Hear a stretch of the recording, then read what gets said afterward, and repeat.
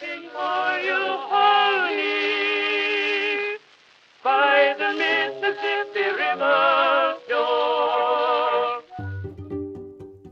Hello everyone, and welcome to another video.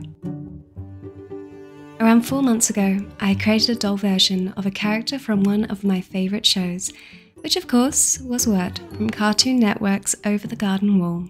WIRT is just one half of the story's dynamic duo, so of course I should make the other. Before we get started, don't forget to subscribe to the channel if you haven't already, like the video if you like it, and comment. I love reading all of your comments. With that all being said, let's get started creating Gregory. In the previous installment, WIRT was created using the head of a fail-fix doll I used as a base for sculpting, which allowed me to create a unique stylized face. While this worked for WIRT, it didn't exactly work the same for Greg. While WIRT is a teenager, Greg is just a child, so I couldn't repeat using the same fail-fix head as a base due to the head's proportions compared to Greg's short stature. So I experimented with a different doll as the base, one of those new age Harry Potter dolls. I started the same as WIRT, cutting holes for the eyes and sculpting onto the vinyl. The material I use is milliput and epoxy clay. I worked on this on and off for a couple of days, but decided, nope, I hate this. Not only does it not blend in aesthetically with the previous doll, it just looks really ugly. I'll have to start again, this time from complete scratch.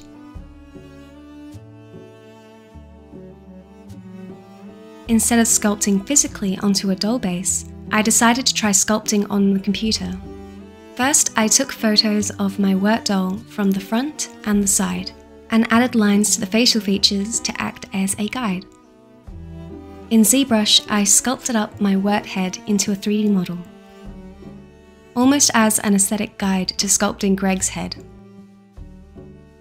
For sculpting Greg, the facial references and inspiration I used were that of Christian Convery from Sweet Tooth and Bella Ramsey, specifically their sweet V-shaped smile, and created this.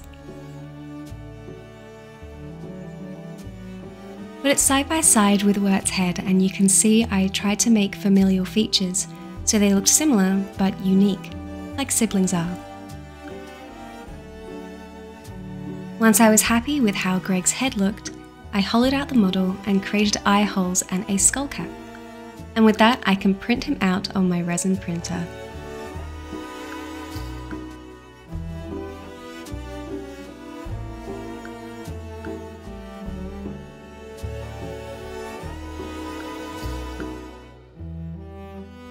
With the head washed and cured, I can start prepping the head for painting. I like to go over face prints with a buffing sandpaper to remove any lines from the printing layers.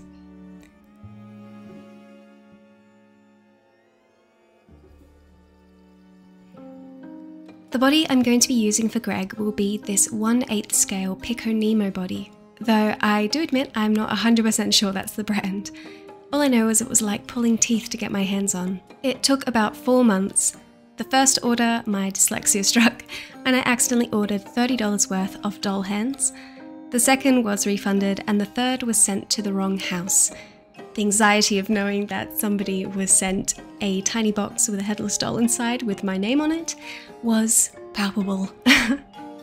Back to the head. Let's prime it for painting. I sprayed the head with Citadel Wraith Bone spray paint, and will paint on a layer with Vallejo Light Flesh acrylic paint. I generally go 2 or 3 layers with Vallejo paint, then seal everything in with a layer or 2 of Vallejo Matte Varnish. Once the varnish is dry, we can create the face. To start, I'm going to go in with light colours. Pastels in peach and yellow to add undertones, which will bring so much life to the face. With a light pink, I add blush to the centre of the nose and outwards towards the cheeks. I sprayed the face with some matte varnish to seal that layer and... oh, that blushing just got a little bit too dark. No need to stress though, we can fix it. Before we do that, I'll take the opportunity to build up some line work. Grabbing a watercolour pencil, I'm going to start filling in the corners of the mouth.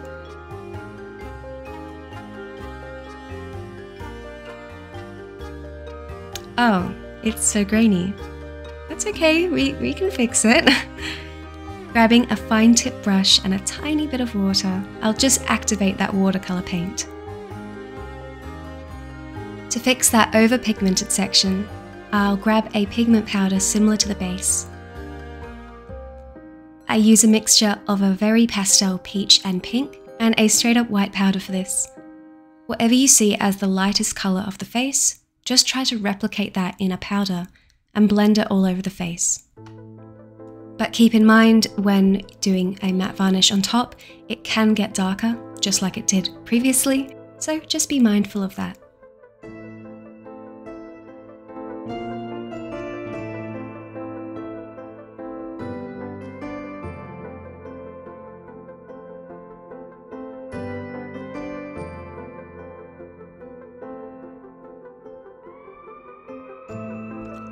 Now I can start creating the eyes with my watercolor pencil paints and acrylic paints.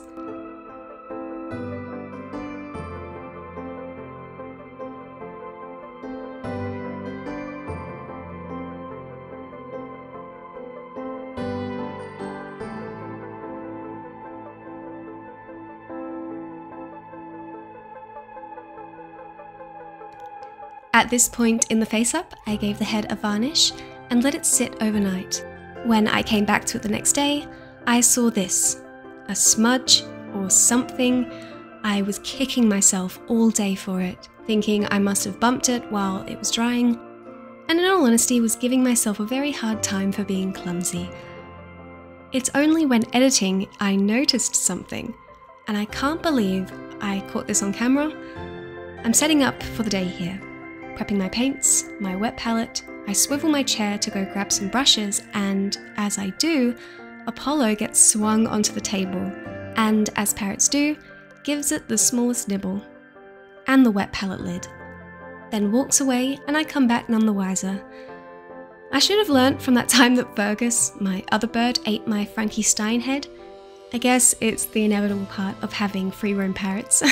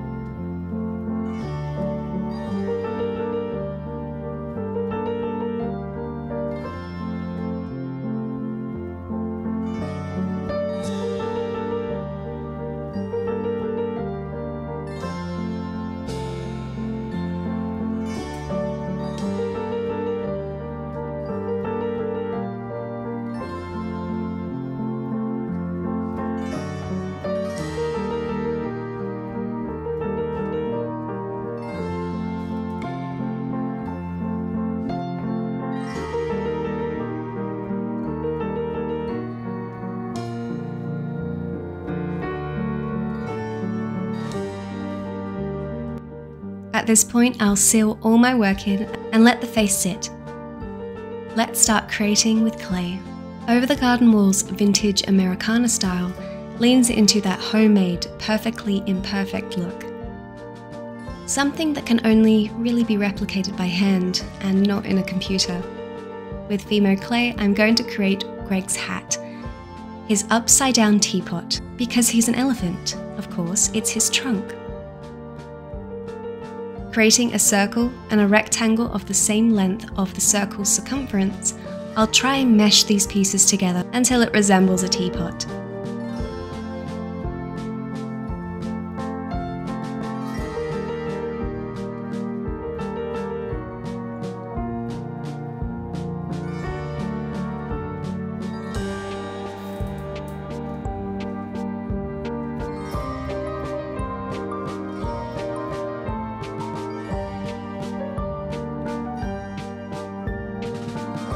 To make the eyes, I roll some more polymer clay into balls around 1/2 centimeter wide, and with a Korean metal chopstick, I'll just start shaping the iris.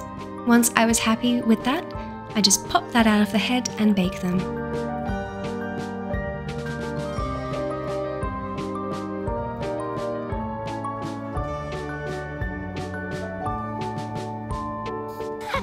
We found our lucky frog. We gotta name him for good luck. You can't have Greg without WIRT Jr., Jason Funderburker, George Washington, whatever Greg decides to name his frog today. I just sculpted him up in Zbrush with basic shapes, making a standing model and a limbless model, which I ended up using in the end. This will be so I can stow him away inside Greg's clothes. I painted him up off camera as I was having quite a bad shaking hand day, so do excuse that. Time to paint our models. Let's start with the teapot.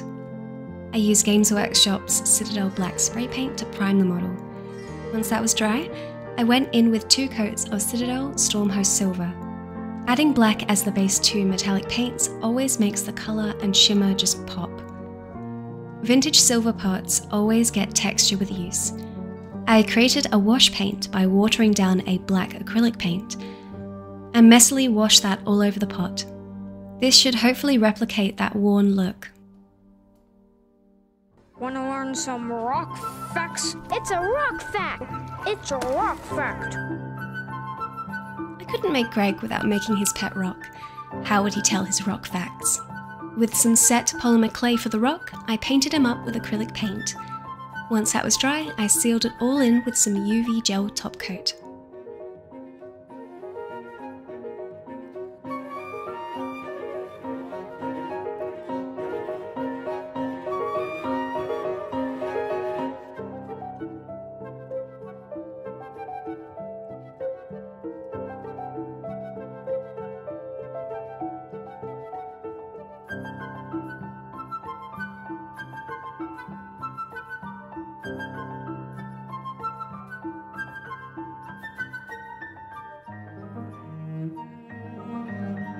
Usually in making eyes, I love adding details. For this doll, however, I felt it wasn't necessary. Having a rich brown colour would make Greg's face look kind and sweet enough. To create the pupil of the eye, I attached a plastic black gem and added a piece of glitter as the catch light. Sealing it all together with some UV gel nail top coat, curing it under my UV light.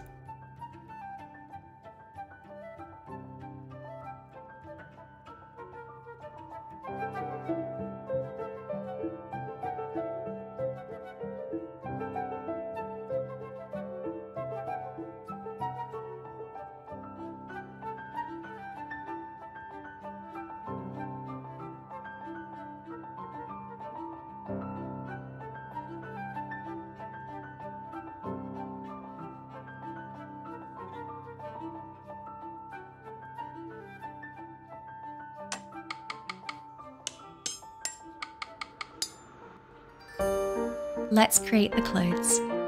I was lucky enough to find this scrap of a lovely textured green cotton.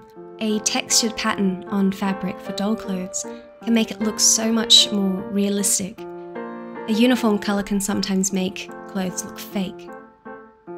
I sketched out a rough design for some pattern pieces after looking online at patterns for toddler overalls. A straightforward design, just sew the back and front panels, add the top and back, and then sew the sides and crotch together. Easy enough. Though I do admit, I did have to do this twice.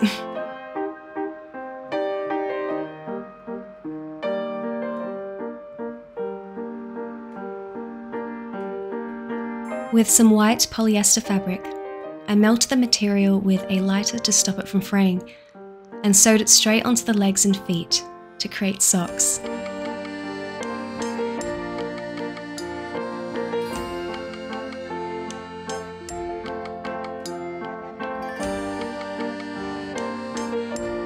In the same fabric, I created a shirt, and can't forget his tiny little tie. When I created WIRT, I really disliked the shoes that I made for him. I don't really know how to do shoes very well, so I want to learn. I bought this big roll of Warbler from Lumen's workshop. Warbler is a moldable material used primarily in cosplay, so it should work for dolls, right? This material is quite expensive. A 75 x 40 cm slab will set you back around 45 Australian dollars. So I want to be as sparing as possible with this material to minimise scraps. Once the pattern is cut, we can start moulding. Using my hairdryer, I'm going to apply heat to activate the material.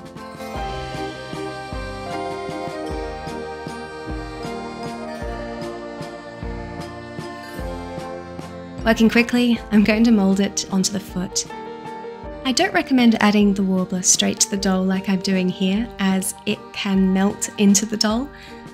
Yep, I'm not going to pretend like I haven't done it, I did. So just as a warning.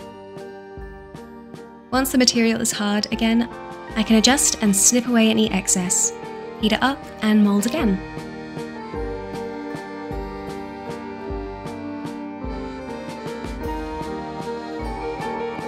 With two sides of the pattern stuck together, I can add the sole to the shoe. Once it was dry, I sprayed it with some black spray paint and gave it a layer of gloss varnish.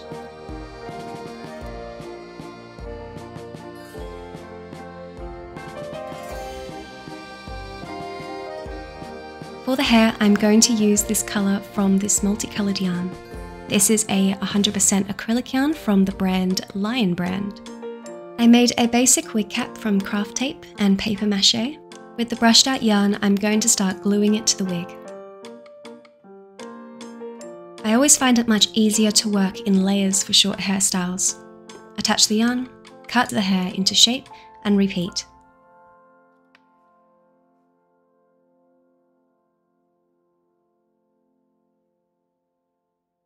I sprayed the hair with the Got to Be Glued hairspray to set the style. We only just got this in Sydney, or at least where I live. I've always seen people use it when they install wigs, so I've always really wanted to get it. I sprayed it on and let it set overnight, and oh my gosh, that stuff is strong. I couldn't even brush the hair out with my toothbrush, I had to get it like a proper brush.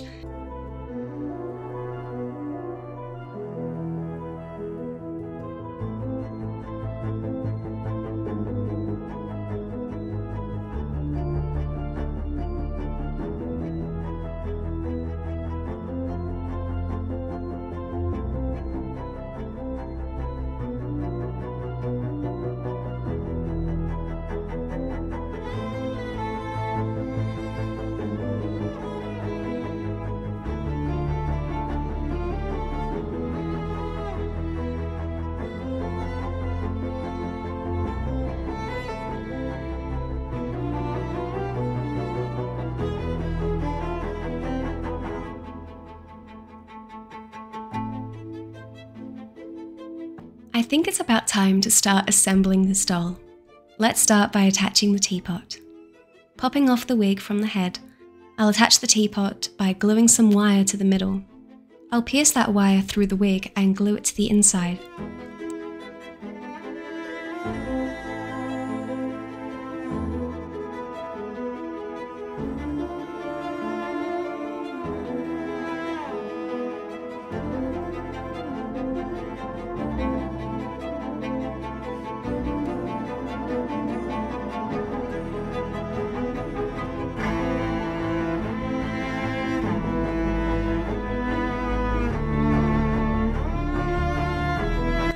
Attaching the eyes, it took a long time to maneuver them into position.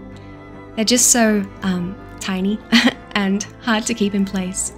But once I was able to, I glued them down with some hot glue.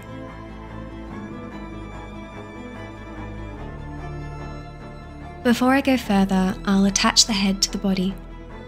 This body has a component that sits inside the head, and with a tiny screw you can attach them all together. Once I was happy, I just glued the skull cap to the head with a glue gun. I went with hot glue instead of anything stronger, just in case the eyes needed maintenance or the head pops off. as it did.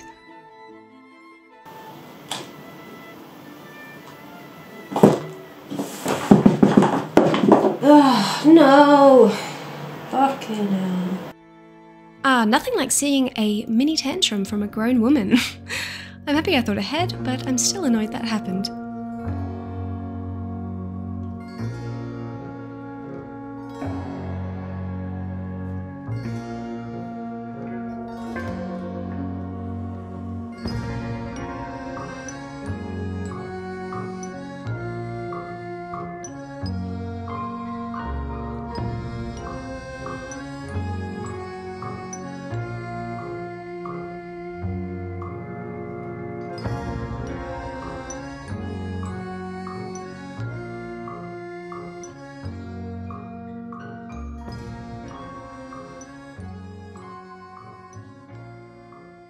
And we're done.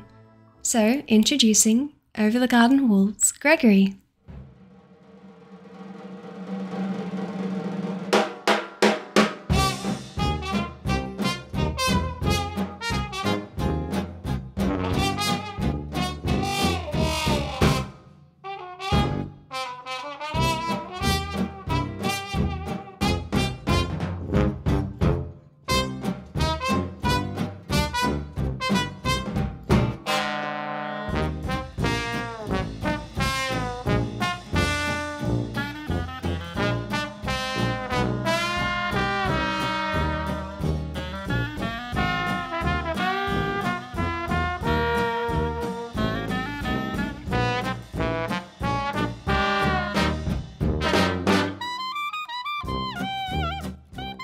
Thank you so much for watching.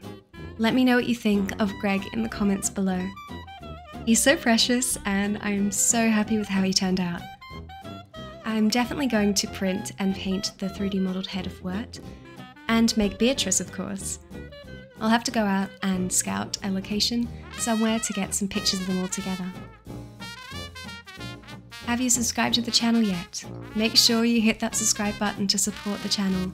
Like the video if you liked it, and comment. I love reading all of your comments. A huge thank you, as always, to my patrons over on Patreon.